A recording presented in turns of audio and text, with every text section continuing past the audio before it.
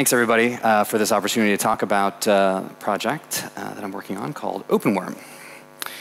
Back in the early days of open source development in the 90s, not really all that long ago, but an influential essay was written observing how open source code development was being done at the time. There were basically two camps. The first was characterized as a cathedral. In this camp, people were developing code amongst a closed group and putting that source code out into the public on regular intervals. But largely, the community of people building the code was more closed.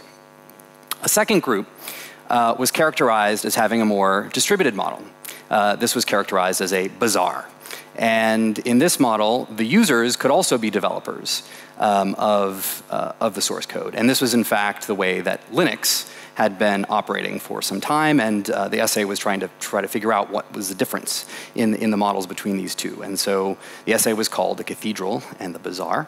And the main difference between the two, as the essay talks about, is the difference between sort of a closed or sort of hierarchical top-down approach to developing code versus a more distributed, decentralized version where every line of code was in fact exposed to the public as it was being created, as it was being written.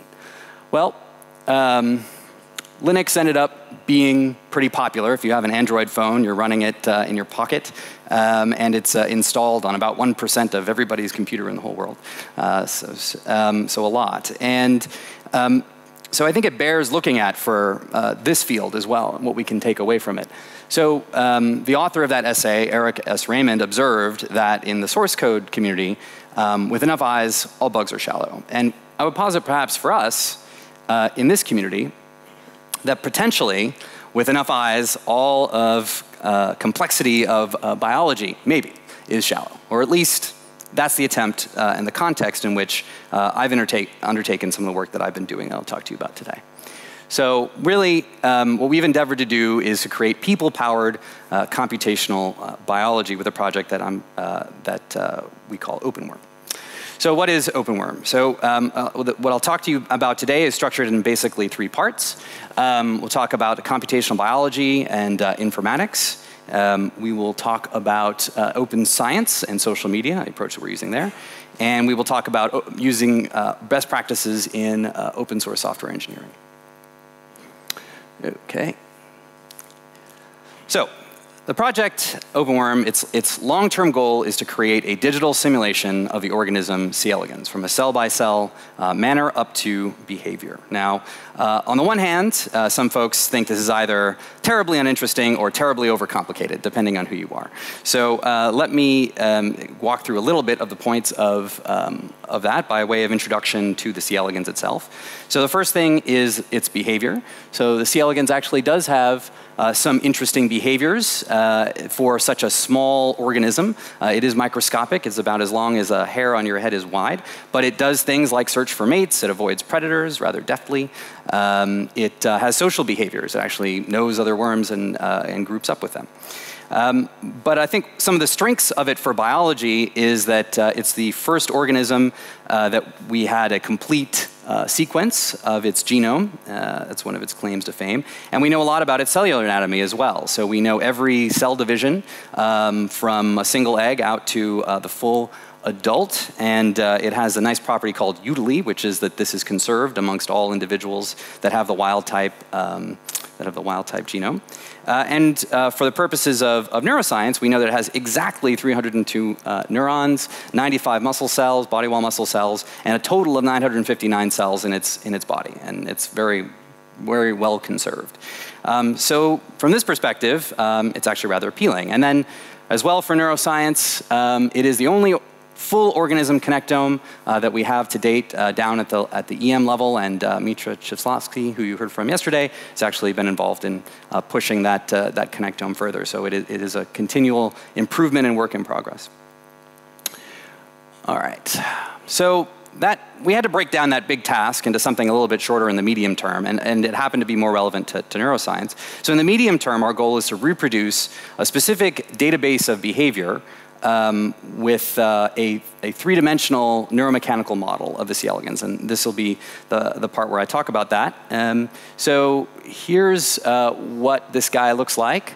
Okay, so there's a C. elegans under a microscope, happily crawling around in a agar dish. And superimposed on top of it is a outline that comes from a computer vision algorithm being run on it. And this is actually used to get a very precise description of its behavior, which is very useful because we can actually mathematically decompose and break down the behavior of the C. elegans into things like principal components. So researchers have found that approximately 4 principal components, or eigenworms, I love that, 4 eigenworms can describe 90% of the variability of the C. elegans movement under these conditions. So that's really nice because it gives us the ability for a modeling project like this to build a behavioral classifier. And actually this has been done in some follow-up work where they can actually determine, detect the difference between a wild type and any mutant C. elegans just based on the statistics of its movement. And that's really important because that means that we can use that as well for the purposes of determining if we were to have a simulated worm, does it act like the wild type, does it act like a mutant, does it act like none of the above? So that's a really nice constraint. And so our approach that we've been undertaking, and a lot of this really, and I'm going to show you today, is really about infrastructure building and laying out the stage for this. We're still in the process of going through this process. But this is a very nice constraint for us to be able to take essentially snapshots of a simulated worm, feed it into a classifier like this, and then give ourselves a metric that we can use so we always know if we're doing better, if we're getting closer to simulating or not. So this is a very nice feature. Okay, so I said that this is a cell-by-cell description, and so in a very crude model of, of the way the nervous system works, a very crude feed-forward model, we know that we have a flow from sensory neurons to motor neurons that eventually impact muscles. And of course, the whole nervous system is in service of creating motor behavior, and that impacts a body, which then impacts, that bounces around in a world, and then ultimately results in sensory feedback that comes back in. And so it's very tantalizing for an organism of this size, and that we understand as well as we do, to try and close this loop. All in simulation for the purposes of understanding not just if the behavior of some squiggles looks like behaviors of squiggles, a real thing, but if in fact the cells are doing approximately what they should be doing in this scenario. So we've presented in the past work on reproducing the C. elegans nervous system in silico. So, so we've had some posters on this before, but basically this is showing here a walkthrough of combining the cellular anatomy of the neurons in their in situ, in their positions within the anatomy of the worm, with its connectivity, some knowledge about neurotransmitters, and doing all of this using NeuroML, an open language, posting it up all online, and then this is actually even available to click through. This movie here is drawn from an online site, Open Source Brain, where you can actually go through and click as well and see this. So we have the starts of a nervous system. Certainly not finished, certainly not complete. We don't claim that it's yet operating or functioning as well as we'd like it to, but it's a place for the bizarre to take over. Now, frequently, one of the concerns or criticisms about C. elegans neuroscience is that it's been hard to do electrophysiology, and that has been true classically. But recently, with advances in optical imaging, and shown here is some calcium imaging of a neuron in the head of the worm, we're getting a lot better at being able to see the dynamics of neurons. And with the advent of new voltage-sensitive dyes as well, this is only going to get better. And just back a few months ago, there was a Nature Methods paper that showed actually calcium imaging of the entire worm's body as it was moving around. And so there's very exciting developments for us as we make better and better models and have better constraints here. Okay, so that needs to connect to a body. That was what's on the other side of the screen. And so we've taken effort in the project to actually break down the anatomy, the physical anatomy of the worm's body into a particle-based system where we're able to describe the soft and elastic tissue of the worm in a way that allows us to build virtual muscles and have that pulling on a body. So this is what that looks like. So this in December of last year, we were able to do kind of a first boot up of this sort of physical side of the system. Now this is just a simple sinusoidal input going into the muscle cells of the C. elegans, but what it's doing here is sweeping away liquid in the back as you can see here, sort of a thin sheet of those blue particles as sort of a liquid gel, and to sort of reproduce at least a minimal amount of swimming and crawling behavior that starts to approximate what we can see in the real worm. So with this kind of a setup now, we're poised to be able to not only close the loop of connecting the nervous system to the body, but also closing the loop with the data sets, which is to extract the skeleton from here the same way that we can with the real worms and compare and make sure that we're getting an accurate metric for improvement. Okay. So now switching over a little bit to the open science side and the social media side of the talk. So this book here, Reinventing Discovery, I think I'd really recommend it to anyone curious about open science. It really takes some of these ideas of open collaboration and applies it to the scientific realm. On the open science side for OpenWorm, so we're an international open science community.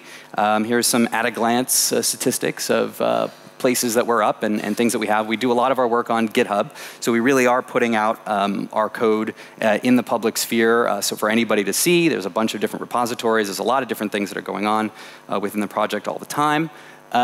We also host our meetings online using streaming tools like Google Hangout. So we have, I think our total collection now is about 100 different meetings, not only of our own development, such that other folks can see what's happening in the development of the community, but also journal clubs. So you'll hear from Srijoy and Rick, who've actually both done OpenWorm journal clubs in the past, and those are then get archived for all time, so folks can see what's happening in that community. And so then a couple of vignettes. There's a lot going on in the community, but two things that I wanted to highlight, especially relevant to us here. So INCF graciously sponsored students from the Google Summer of Code project. This is where Google funds sort of internships for students to come from around the world to work on open source projects. We worked with 2 different students this summer who successfully completed projects, and they're listed up here.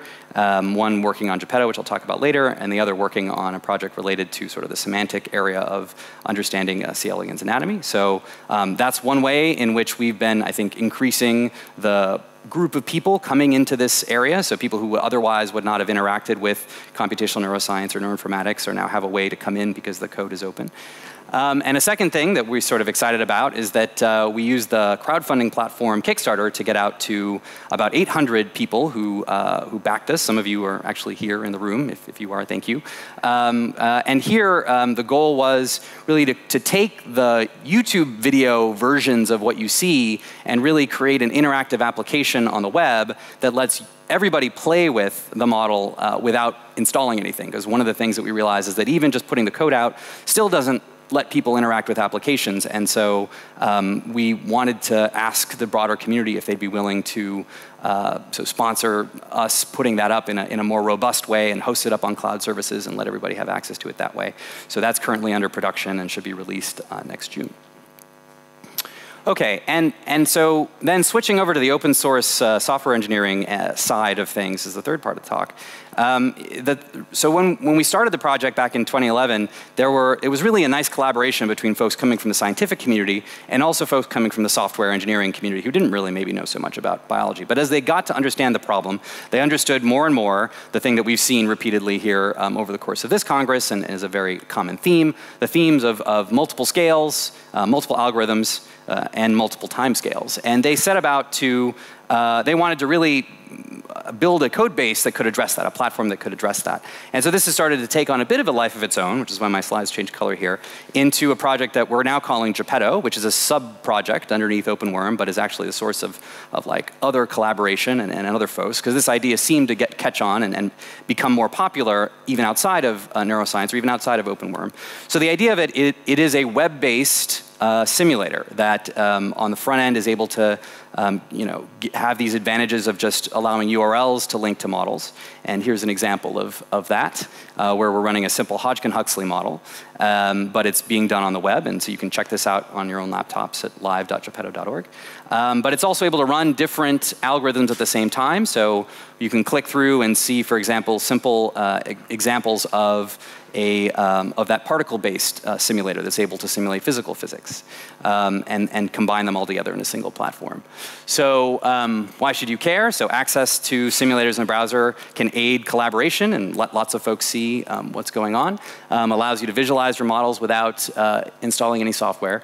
And it allows you to work with complex systems, as I said. But I think what's even more important about this, and the reason that I wanted to bring it up and highlight it here, was more than what that particular application is doing, because in fact, again, it's just one of many of the code bases that we're working on under OpenWorm. It's the way it's being developed in order to create this bizarre kind of a, not bizarre, but bizarre approach to, maybe it's a little bizarre, approach to open science. So one is that all of the code bases, as much as possible, are under regular tests. So that means that every time a new commit or like line of code is checked in to the system, it reruns a whole battery of tests, and the running of those tests is also public. So you know, everybody can see when our tests pass, and everybody can see when our tests fail. So that's all very important for ensuring reliability. And the other is this, which is really making not just the code open, but the process of developing the code open. So this is an example of a Kanban board where each one of those little cards there that you see are capture either a bug or a feature request or an enhancement that somebody who's coming to this platform wants to build into it. And through regular meetings every couple of weeks and through monthly releases, so every month a new version of this code is put out. In fact, the whole process of putting this together is much more distributed, much more collaborative, and much more the bazaar rather than the cathedral. So that's kind of where I want to leave you here, is thinking about the notion of, is what we're doing in computational neuroscience or neuroinformatics a bit more of the cathedral, which was still describing something where content was being divulged to the public, or what are the ways that we can start to bring it more decentralized and make it more of a bazaar? So from all the way from, so hopefully today what I hope that you've gotten across is this idea of our approach, that we're using real data of behavior, trying to close the loop of the nervous system and attaching that with a physical model of the worm body, to the open science approach, where we're really putting everything up on GitHub, examples of that, Google Summer of Code and Kickstarter. And finally, really carrying forward with an open source development project where we sort of featured Geppetto and an open process on GitHub using an open development process. So those are the folks involved in the project. It is the work of many folks, and you can find out more about the project at openworm.org. Thank you.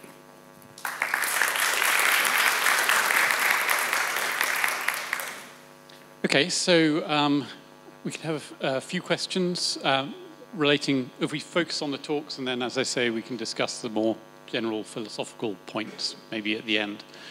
Any specific questions for Stephen?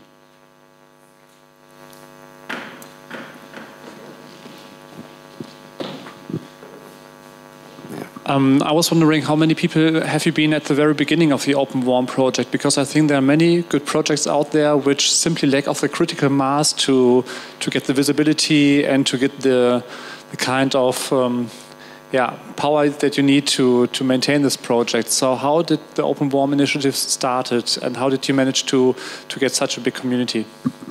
It began with 4 people who met on Skype on a regular basis. It started by connecting. So I think the most important thing that we did at the beginning was that we started with people who already had a burning interest to try and do this simulation with the Elegans, rather than finding people who had no interest in that and trying to get them to work together. So, so there was a nice confluence of interest there, both from the folks who were building the physical models, the folks on the neuroscience side, the folks on the software engineering side. And then we followed best practices in building open source projects, like putting a website up and building a mailing list, and grew it organically from there.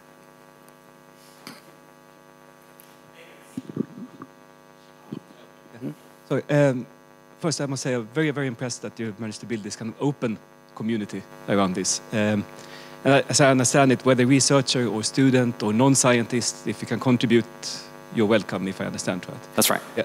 Have you had any sort of negative pushback from more senior researchers or from people's bosses or from funding people that it shouldn't be this open, that you should keep it more keep the data close?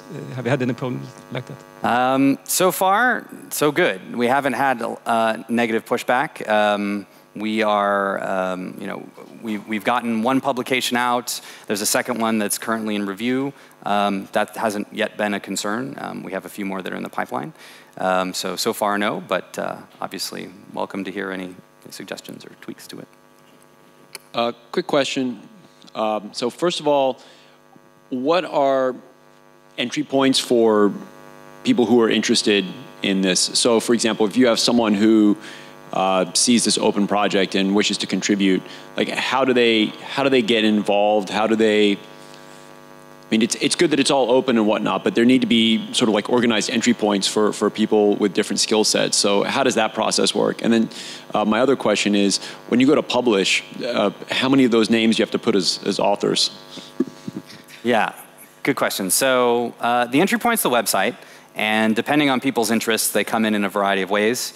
Often I'll ask them to sort of get a scheduled time with me to understand what they're interested in and to kind of funnel them into a part of the project that they're likely to succeed in to start off with.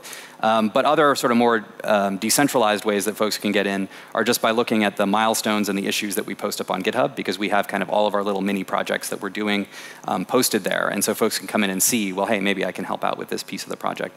We also do a lot to put documentation up so that folks can read and sort of digest and understand it. We're trying to constantly make that even better and better. So docs.openworm.org, for example, has a whole list explaining our modeling process and all that.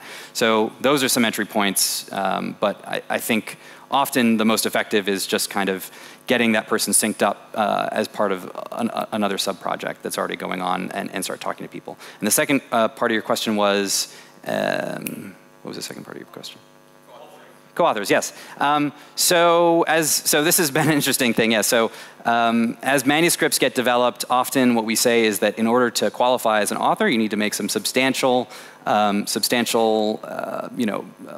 modification to the paper itself. So you need to have seen the paper, you need to know that the paper is happening, and need to have participated in its writing in some way, and that'll get you on the author line. And otherwise, if you've contributed some code that's related, that'll be an acknowledgement. So we'll put you in the acknowledgement section. That so far, it's worked out all right.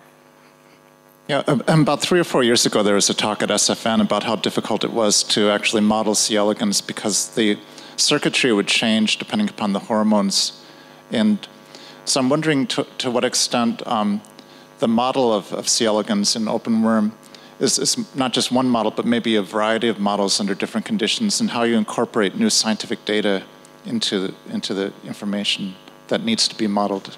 Yeah, so you're talking about neuropeptides and the challenge of dealing with that. And I don't actually know, I think this is a place where the field as a whole is limited. There's not a lot of published computational models, for example, that deal with peptides anywhere, I think. There may be a handful of them. So we want to incorporate those as well into the space. But on the broader question of data, we do work with declarative descriptions of models like NeuroML, and we've been working to have a cleaner pipeline from data to models so that you can actually have models that are generated from data that then, once the data are improved or facts are added, it actually drives right into, say, a NeuroML model, or drives into a different model of physics and that kind of thing. And really trying to automate that whole process. But yeah, I mean, we are not any further ahead than the field as a whole, I'd say, in actually doing the modeling. We're trying to take the best that's happening in the field and expose it so that we bring more people into it.